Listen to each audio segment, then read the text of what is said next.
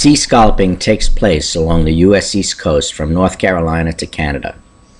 The fishery lands 50 million pounds of meats annually, worth over $250 million at the dock, and possibly $1 billion to the nation's economy. Virtually all of the scallops are harvested using New Bedford-style dredges. The steel dredges range from 8 to 15 feet in width and are fished singly or paired. The front of the dredge frame is called a bale and culminates in a single toe point. The top of the rear portion of this frame has a depressor plate, and the lower part of that frame has a cutting bar mounted on shoes. The bag is attached to the frame via a sweep chain on the bottom and a mesh twine top on the top. The space between the sweep chain and dredge frame has a large opening. The opening is large enough for turtles to enter the scallop dredge bag. To prevent this from occurring, we developed a turtle chain mat to cover the opening. To determine how these chains work, extensive field tests were undertaken.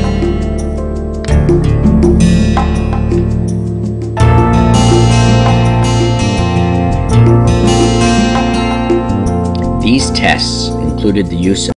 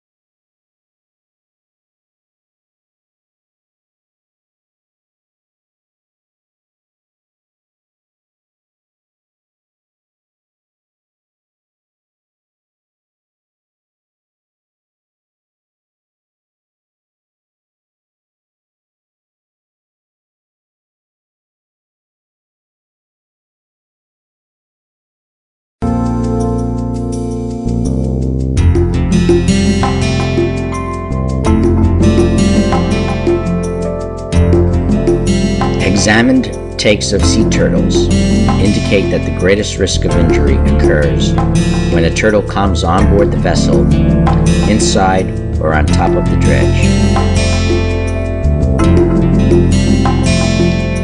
This view of the handling of a large catch of scallops, approximately 50 bushels, demonstrates the danger this operation may pose to a turtle unobserved by the crew in the catch.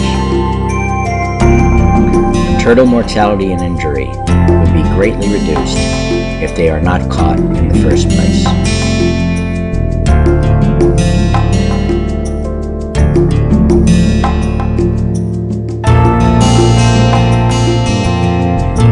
The question arises, why are turtles even interacting with scallop dredges? In other fisheries, loggerhead turtles have been observed to feed on the discarded catch from the vessel.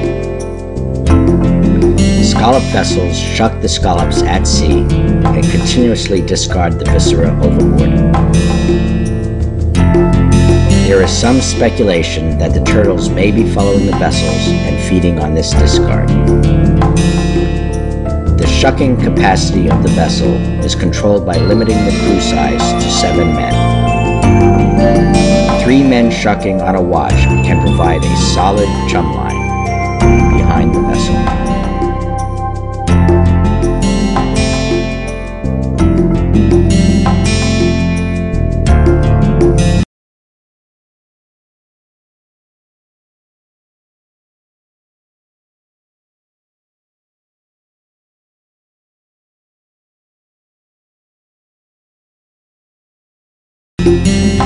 When scallop dredges are hauled back, the sweep chain leaves the bottom, and the dredge is capable of catching anything that can't avoid entering the bag. The turtle chains effectively block the space during the haulback.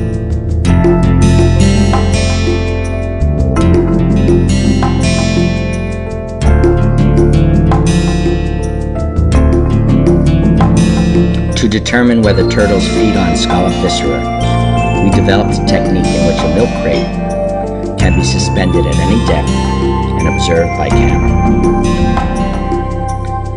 It will be important to determine if turtles are attracted to scallop viscera, and if so, do they feed in the water column or on the bottom.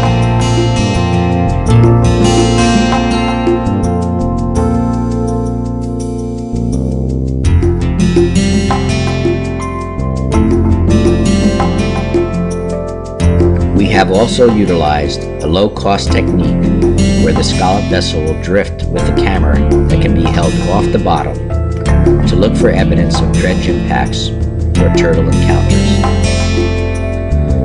Turtles are known to feed on crabs, which may also be attracted to an area where scallop fishing is taking place.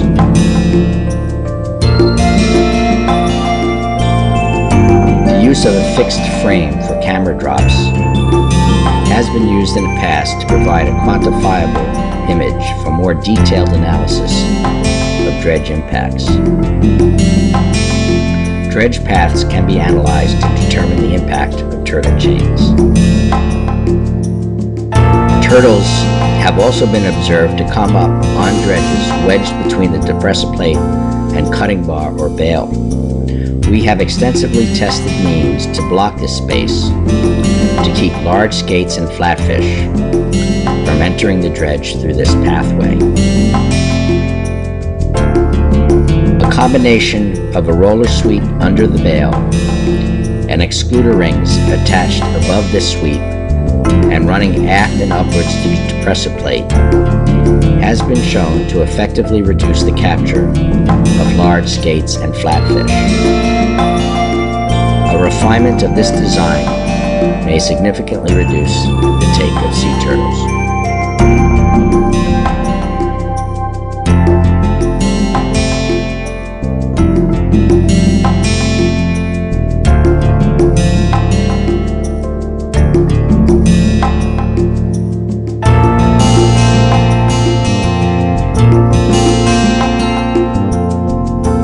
Turtle chains should be effective on most bottom types, including uneven sand bottoms.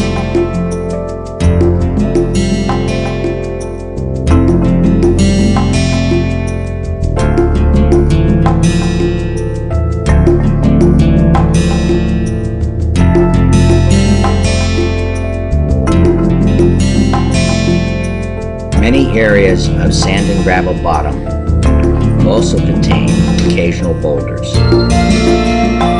Turtle chain mats should also be able to function successfully on this type of bottom without sustaining much damage, since they are constructed of hardened grade of steel chain. This chain has the strength equivalent of the larger diameter and heavier rock chains traditionally used in the fishery.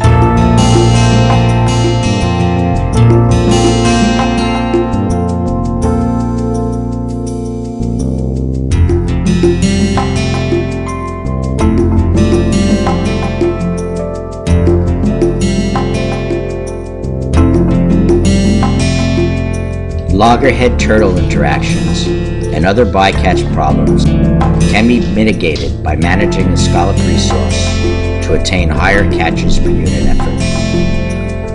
Starfish wipe out dense scallop beds requiring longer tow times and